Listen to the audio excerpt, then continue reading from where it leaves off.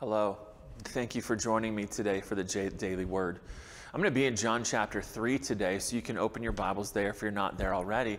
And if you haven't read John 3 yet, it would be great if you pressed pause on this video right now and went and read that passage, read that chapter, and then came back for the explanation. So hopefully you've done that by now.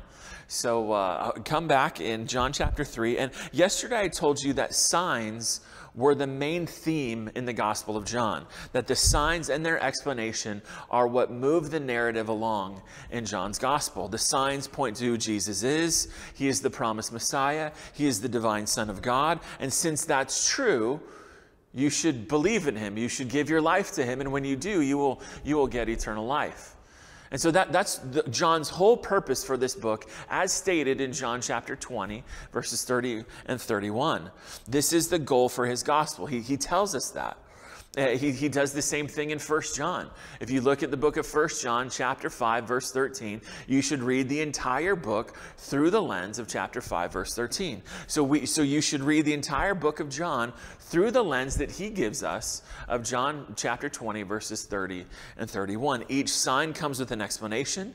So today, the miracle of turning water into wine in John chapter 2 receives its explanation in John chapter 3. This is a fascinating conversation I'm only going to be able to scratch the surface of. Jesus teaches the teacher in Israel about something he should have known because he is the teacher in Israel, which is what John calls Nicodemus in verse 10. This I've heard called Nick at night, because Nicodemus, it says in verse 2, comes to Jesus in this conversation by night.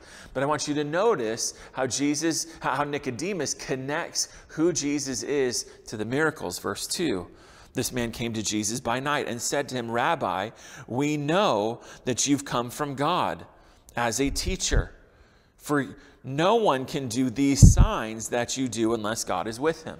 So Nicodemus knows something about Jesus. He has accurate information about Jesus. He doesn't have enough, but he's on the road to that. And notice he connects the signs that Jesus is doing to his identity.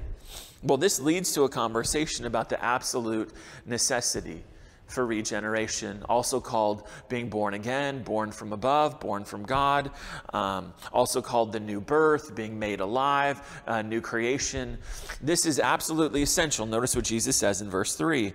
"Truly, truly, I say to you, unless one is born again, he cannot see the kingdom of God." He is not able to be saved.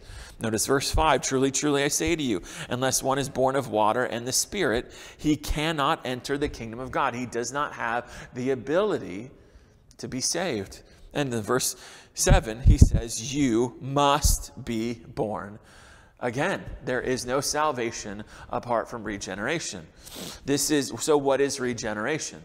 This is an internal, supernatural act of God's kindness, his compassion, his mercy towards sinners, where he purifies the sinner from sin's complete infection of his body, his soul, and then at the same time gives him or her, gives the sinner his very life. Peter talks about being given God's very nature, where God recreates the sinner completely anew spiritually.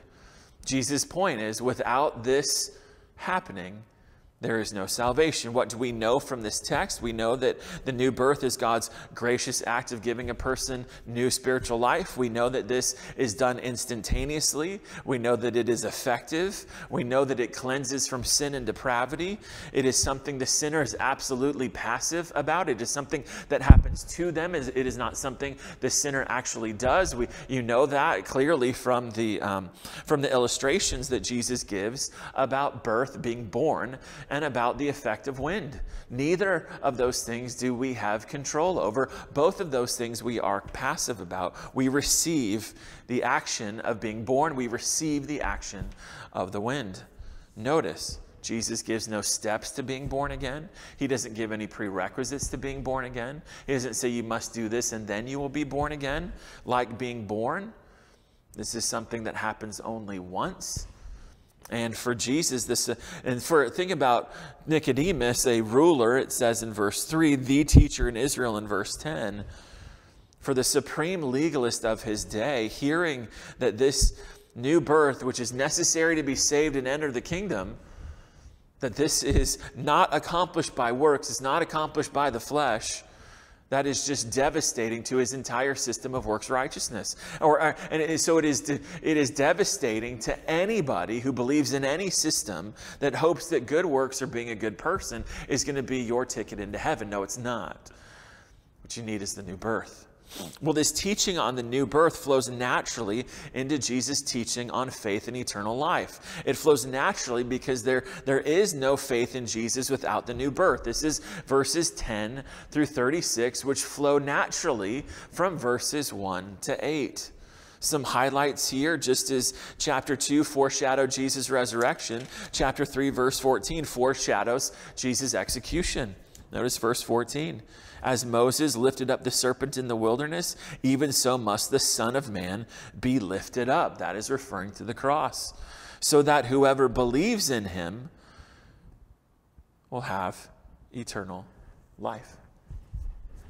And so here's a foreshadowing. Again, John does this. He's going to tell you about the end of the story before you get there. He's getting you ready for when it comes. Why would Jesus need to die? Well, John tells us in verse 15.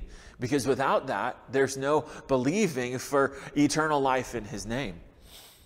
Also, he answers the question, John does, why did Jesus come? The answer is verse 17. God did not send the Son into the world to judge the world, but that the world might be saved through him. And so God sent his Son into the world to save those who would believe. Why do people reject Jesus? That's answered in verse 19. This is the judgment, that the light has come into the world. That's Jesus. And men loved darkness rather than light, for their deeds were evil. They loved their evil. They loved their sin. And so that's why people don't come to Christ. Interestingly, John chapter 3 continues in verse 22 with John the Baptist, or John the Baptizer. He gives a testimony about Jesus. Now, in the Old Testament, something was established on the basis of 2 or 3 witnesses. Well, so far in this book, we've had 2 witnesses. Well, really 3 if you think of the witness of the Father in chapter 1. So you've had the witness of the miracles pointing to who Jesus is, and then you have the witness of John the Baptist, the greatest of all the prophets. He is a witness to who Jesus is in this passage. And he says he must step aside. He's the best man. But now that the groom has come, all attention should go to the groom. And then one of the first verses that I memorized as a new Christian there in verse 30, that John's saying he must increase, that Christ must increase, which correspondingly means that I must decrease.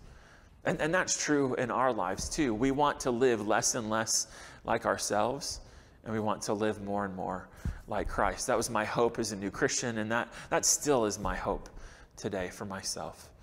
And then it seems that John ends chapter 3 with another explanation about who Jesus is. Look at verse 31. He who comes from above is above all. That's Jesus.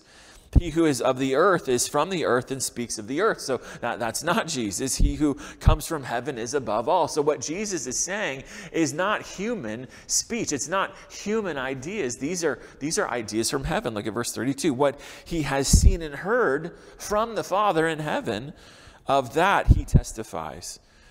But no one receives his testimony. The rejection that everybody who knows the story knows is coming, that rejection is going to be seen. Look at verse 35. The Father loves the Son and has given all things into his hand.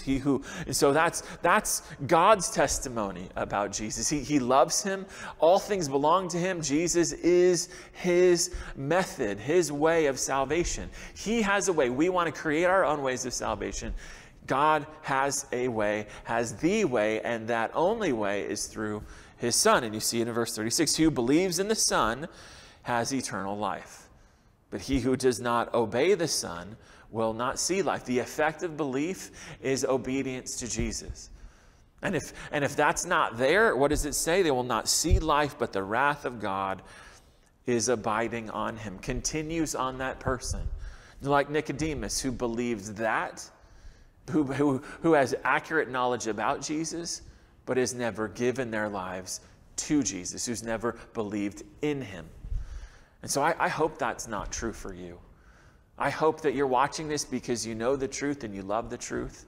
I hope you're watching this because you believe in Jesus. Not just that, you don't have a lot of good information about him, but that you actually believe in him. That's John's goal for you, and hey, that's this John's goal for you. Thanks for watching today. See you next time for the Daily Word.